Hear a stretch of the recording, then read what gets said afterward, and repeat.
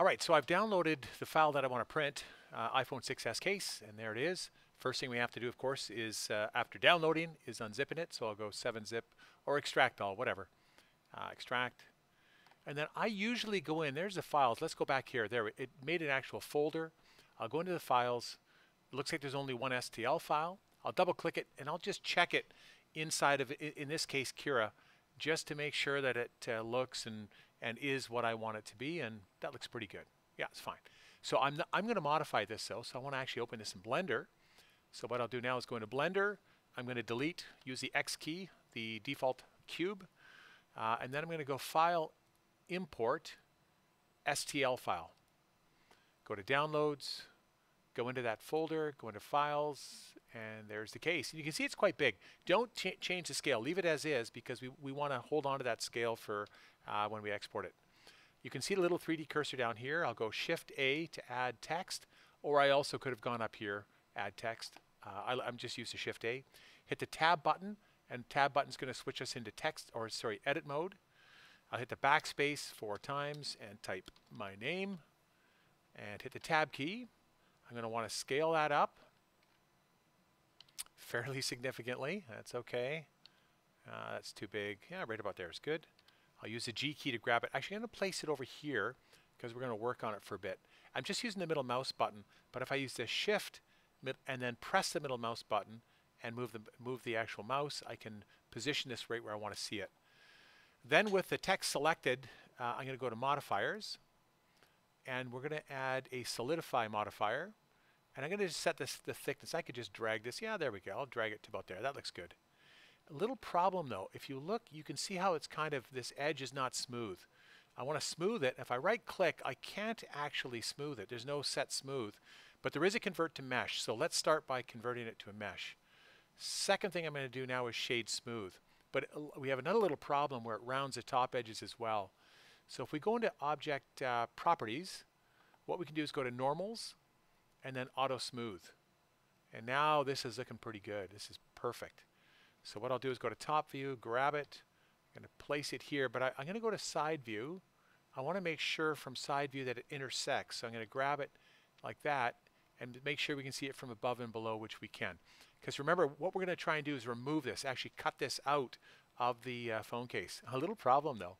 If I look from how I'm going to be looking at it, my name is backwards. So let's go back. We're getting all discombobulated here. I'll hit the 1 key, and that puts me in the N view. Okay, so the 1 key puts me there. And I'm going to rotate this thing 180 degrees. I'm just hitting the R key for rotate. If I hold down the Control button while I rotate, it constrains it to, I think, 5-degree increments. And then we click, and it should be perfect. Of course, we'll have to position it again. I'll grab it, maybe position it there. I'm going to go to side view and just make sure we can see it above and below. And we're now ready to cut it away. And to do that, we want to cut it from the case, so we select the case. We go to Modifiers, and we're going to add a Boolean. From Boolean, what we can do is then use the little eyedropper to select the object. And then we simply click the Apply button. And then if I click on the text and grab it and move it away, look what happened. I'm going to delete the text because we want to make sure we don't export the text when we get rid of this thing. Actually, you know what I should maybe do is go File, Save. Make sure you save this as a blend file, and I'll just call it case.blend, or case, hit enter twice, it's saved. And then I'm going to delete this, hit the X key, and we've got our object. We're ready for printing. Actually, I can see one more problem. This is not going to work well. We've got the little parts of the B here. So I think we should probably remove those first. And to do that, we'll hit Tab to go into edit mode.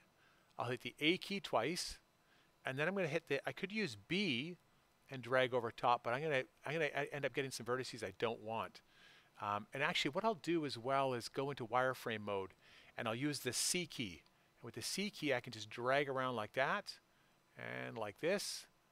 And then you right-click the mouse, and that takes you back to the regular cursor. Hit the X button, and we'll get rid of the vertices. And that should be all we need to do. Hit Tab.